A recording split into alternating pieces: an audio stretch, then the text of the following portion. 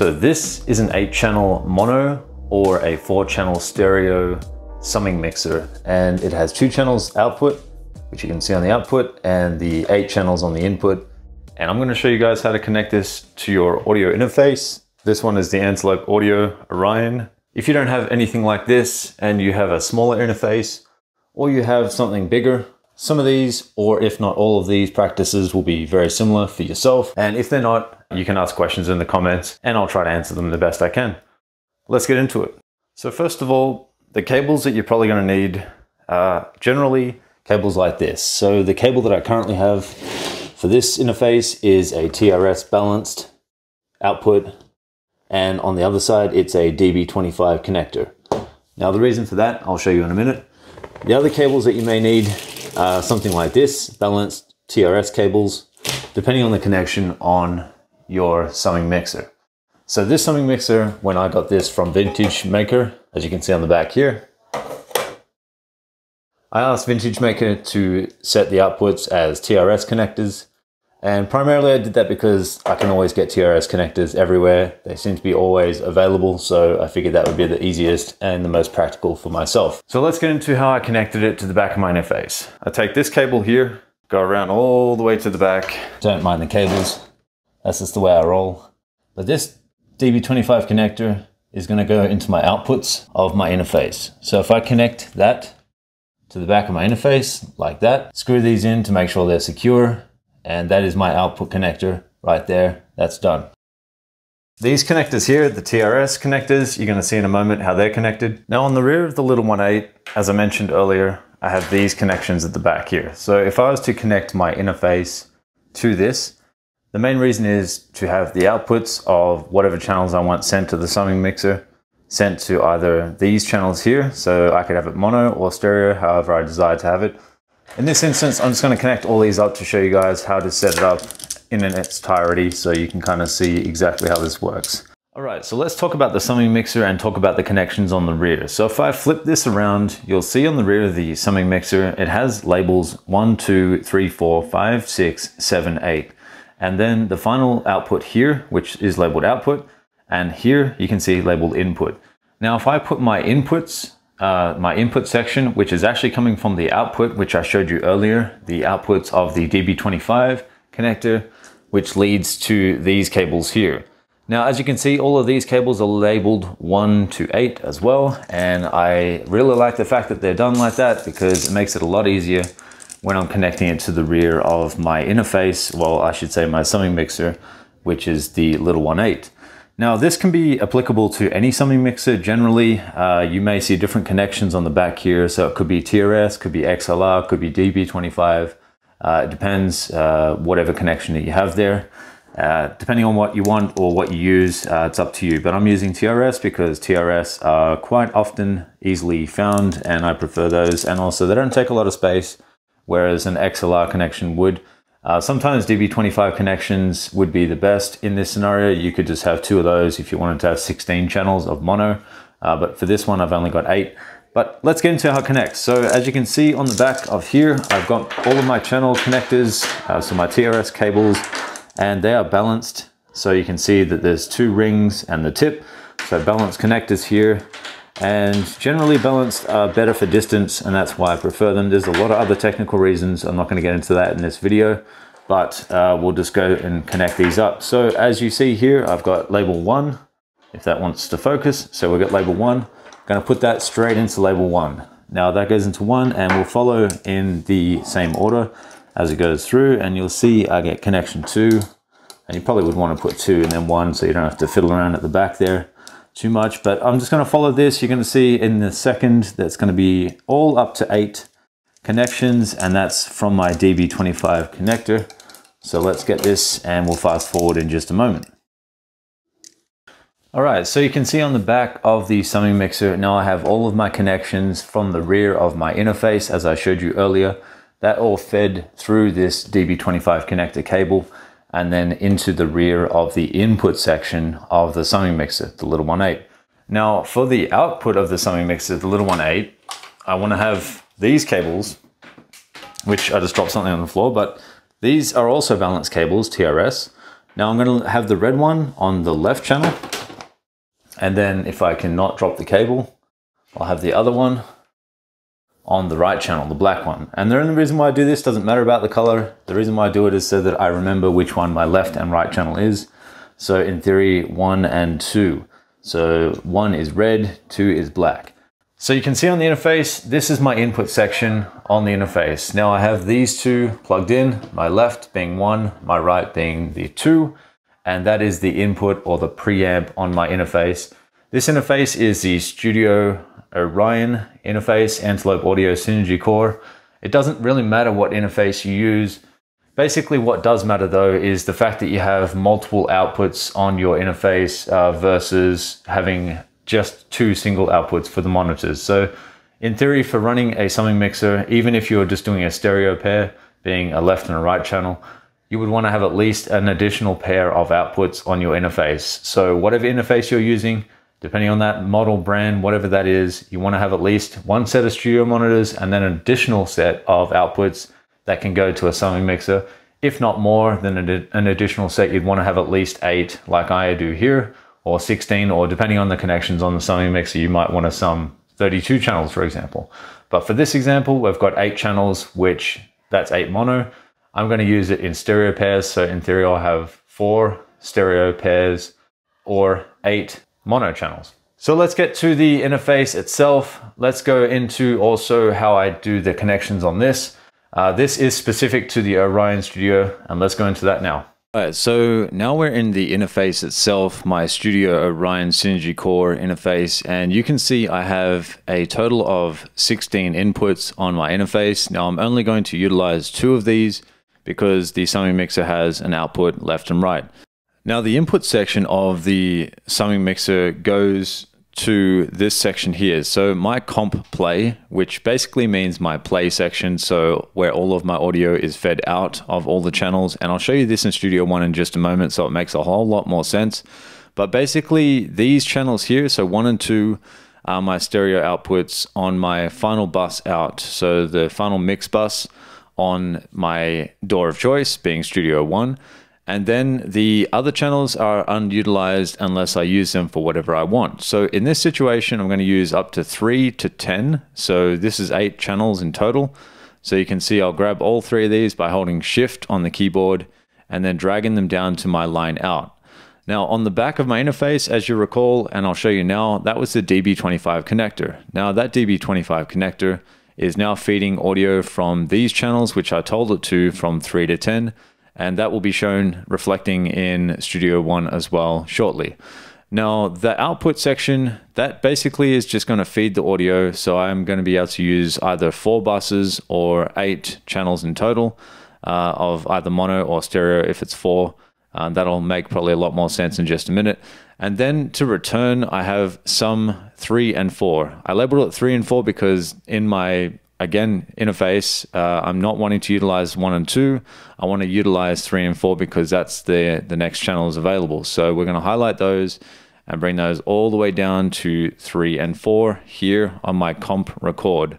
So comp record is basically the record section, and comp play is the play section. So where all the audio is fed out, this is where all the audio is fed in.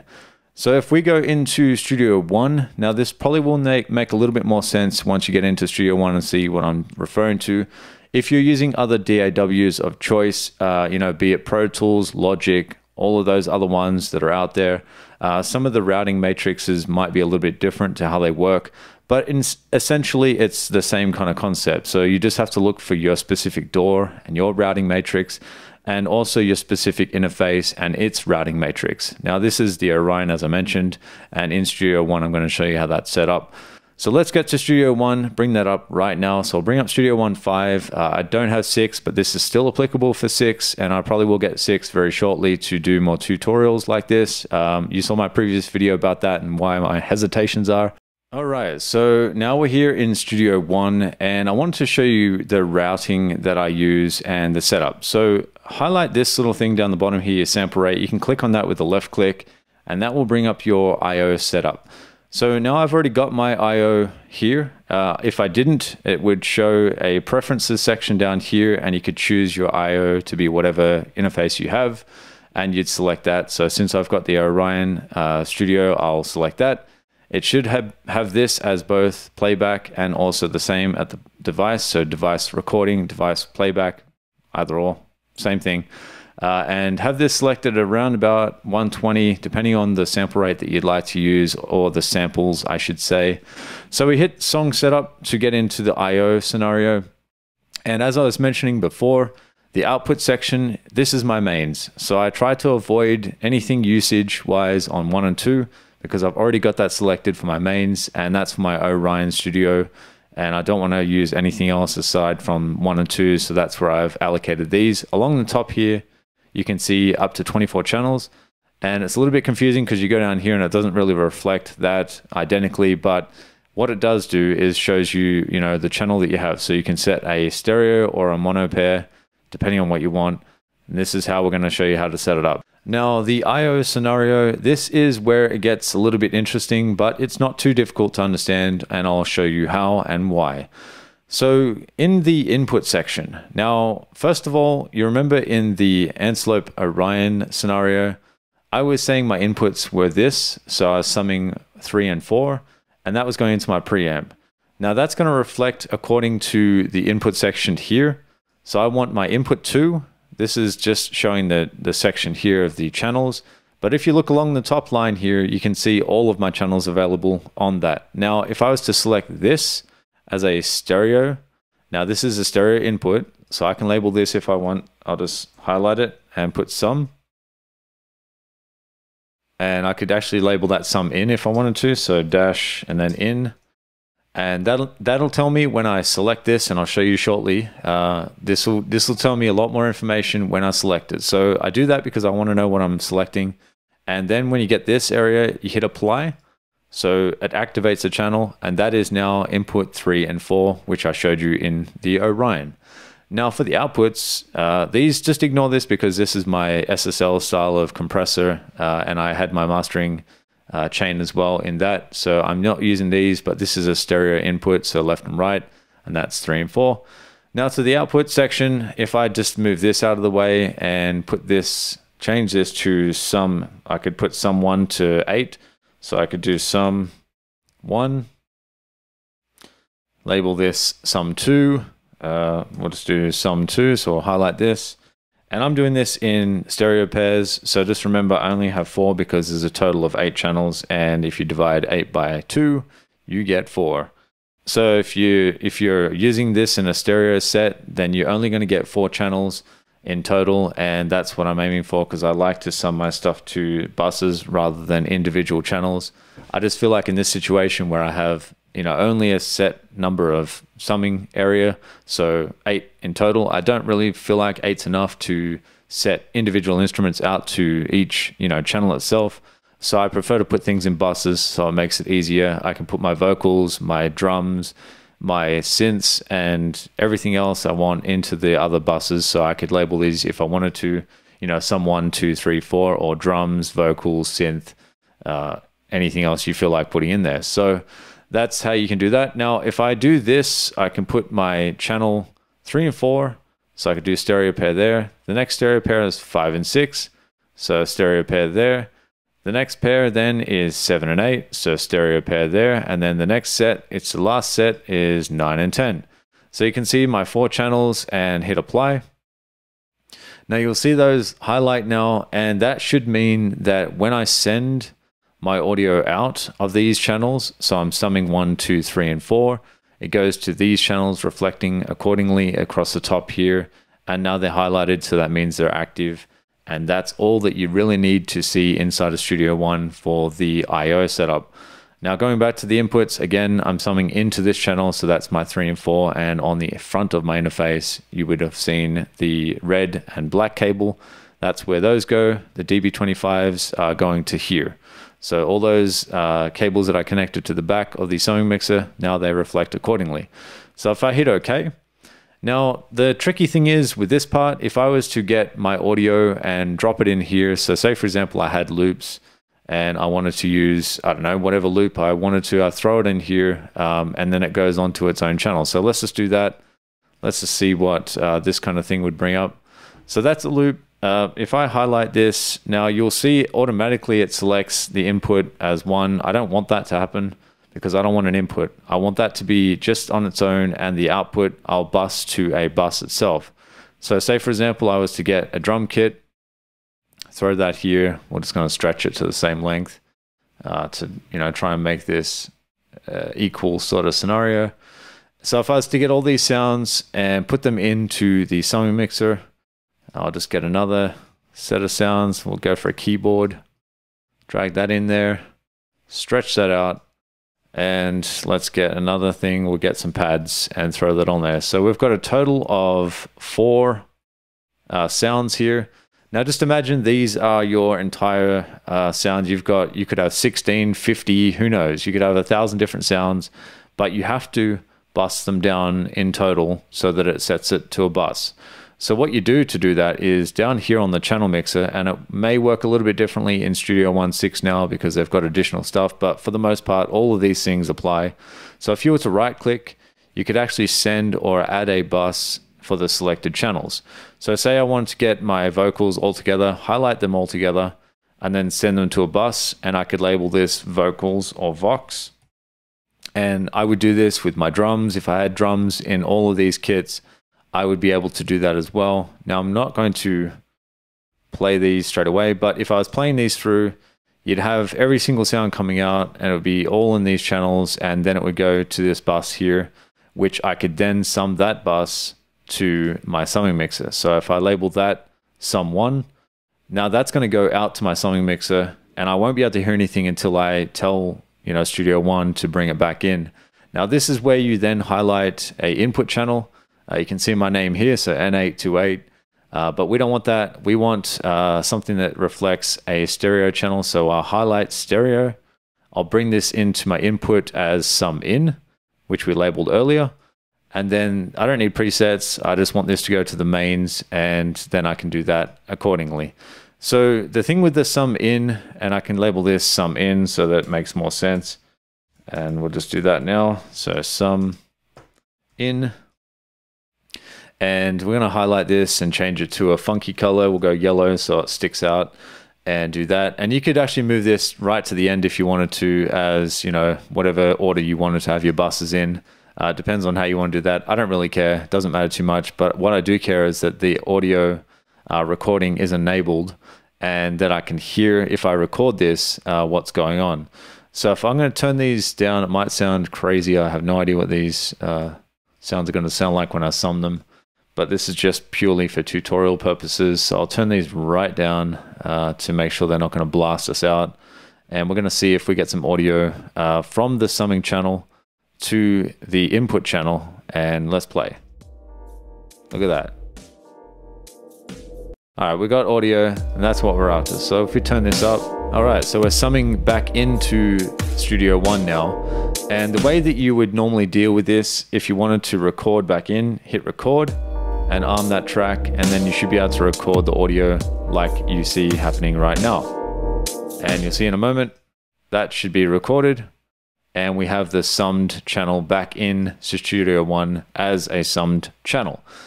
Now the thing is with this, I guess it depends on how you work, your workflow, if this works for you and or if it doesn't. Now personally, I like to sum just in a stereo pair, because in some occasions you might not want to go through and have a whole setup. You can in Studio One, especially now in 6, you can have presets, and I believe you can do that as well in Studio One 5. I haven't really wanted to or needed to, but I just wanted to show you guys how you would record back in the sum channel, and this would be the audio that you summed in. So if I was to pan this channel left and right, or somewhere in between, now I'm going to get a little bit more clarity because I'm summing to analog. It's something you want to watch my other video about if you want to see what summing is. But basically the concept of summing is using analog capacitors, other different things inside of the analog realm, and then bringing it back into the digital sense, so it gives it a bit more flavor or harmonics. Now the thing with this summing mixer is the ability to distort or add additional harmonics.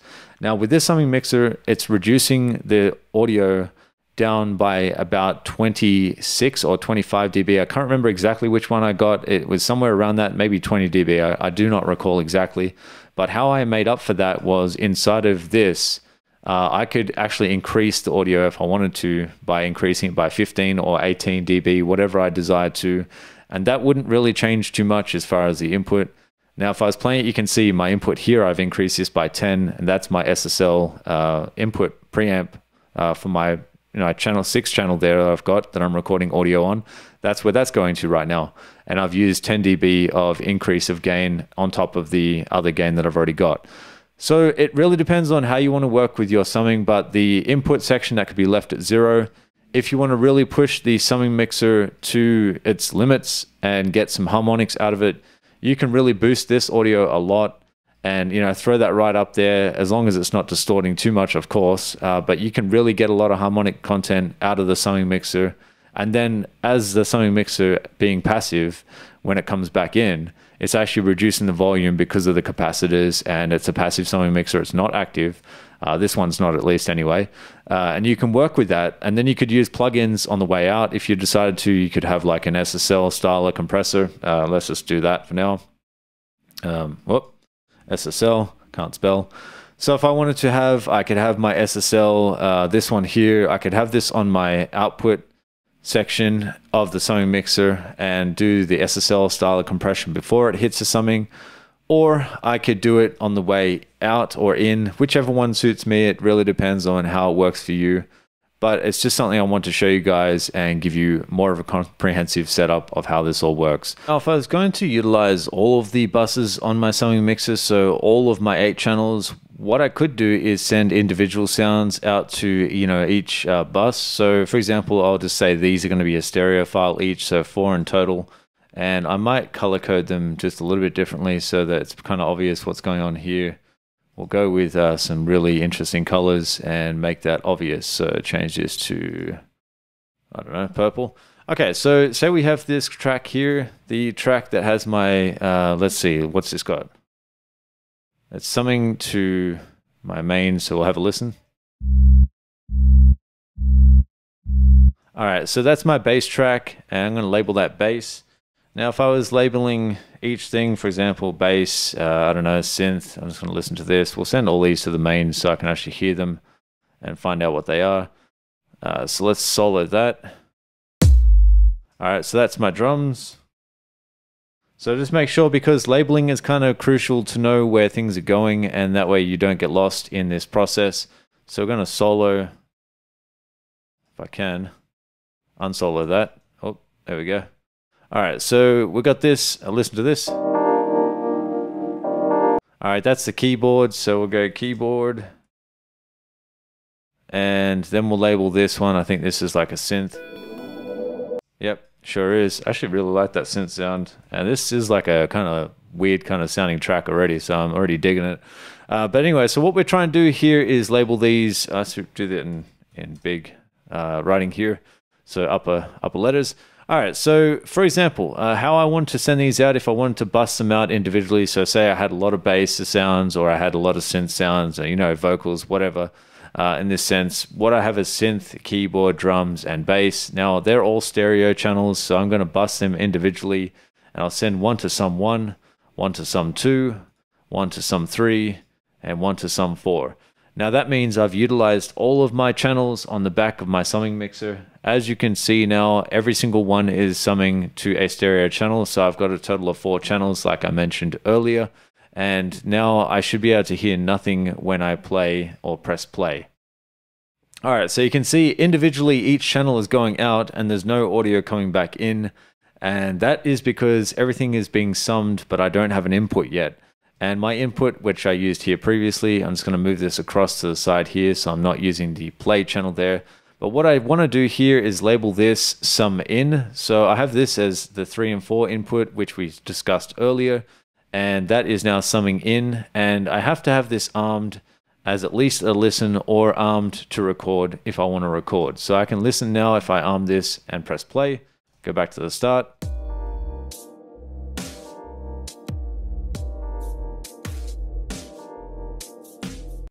Now that is summing each individual channel, so I could pan this all the way to the left, all the way to the right. Maybe I just want to mute this out for a second and hit play. Let's have a listen.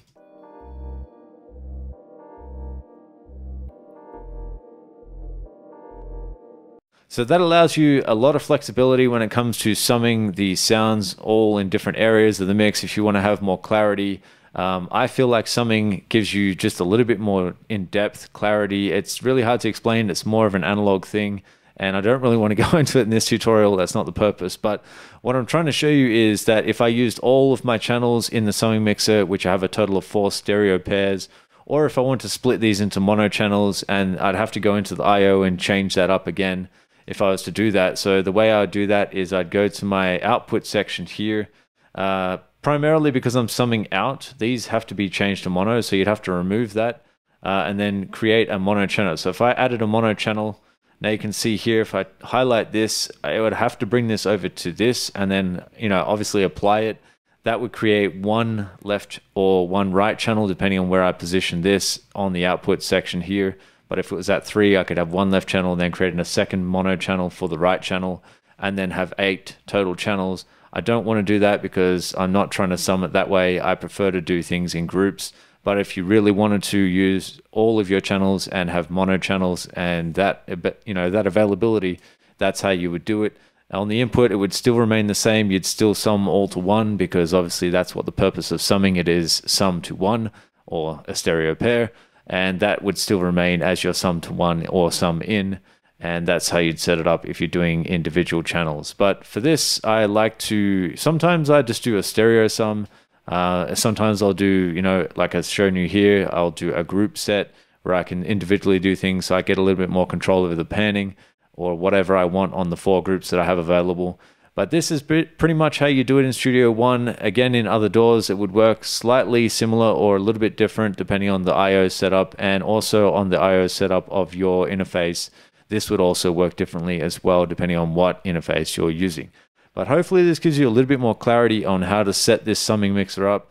I don't have other interfaces to show you, so I'd say the main thing is just have an interface that can run at least 2 or more outputs that are additional to the studio monitors that you have. So that way you can sum at least a stereo pair out and then back in, and you can use the summing mixer like I have here, and it'll give you some, a little bit harmonic content that you want, or just a little bit more clarity in the panning. Whatever you're using it for, it's up to you. But hopefully this helps you, and I'll catch you on the next one. Peace out.